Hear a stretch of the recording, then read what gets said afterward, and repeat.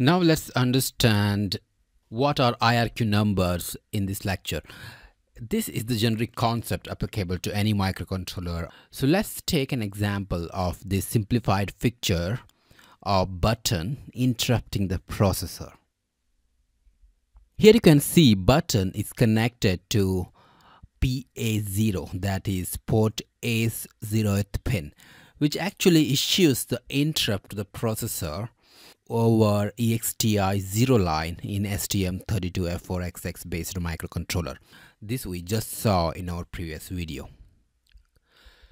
So the IRQ number for this line is decided by to which line of the NVIC or the interrupt controller it is connected, and this is decided by the MCU vendors.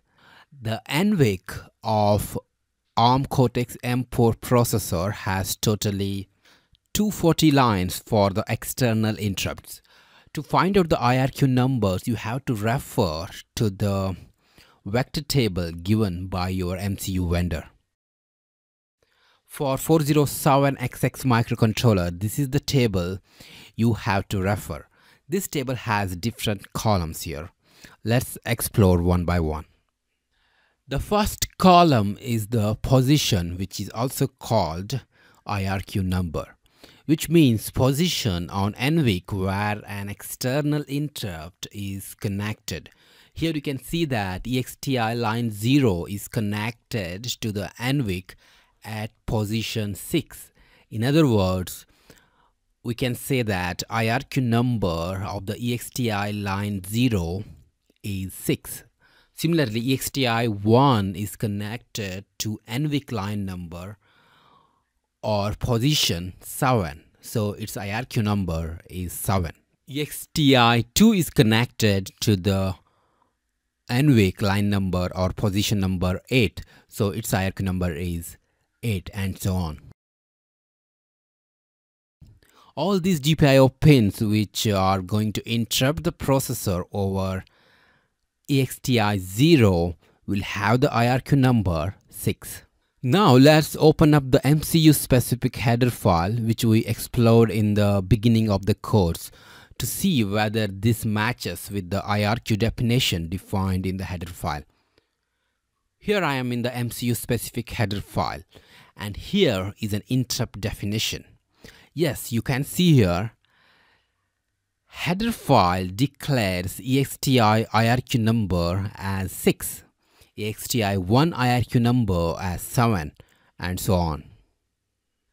Great. With this lecture, hope you learnt about how to find out the IRQ number of different peripherals which issues interrupts to the processor. Remember that every MCU datasheet or reference manual will have the table similar to this.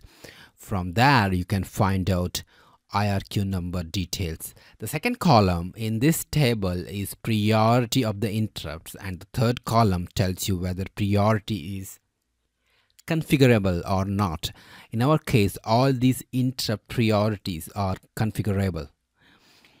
And the fourth column just tells us which interrupt it is. And finally, the fifth column which lists out all the vector addresses for different interrupts. For example, when the interrupt occurs on the IRQ number 6, processor expects the address of the IRQ handler to be present in this address, so it can jump to your IRQ handler. So who will initialize these addresses with the valid IRQ handle addresses? The answer is this is usually done by the vector table of the system startup code, which is our next topic of discussion.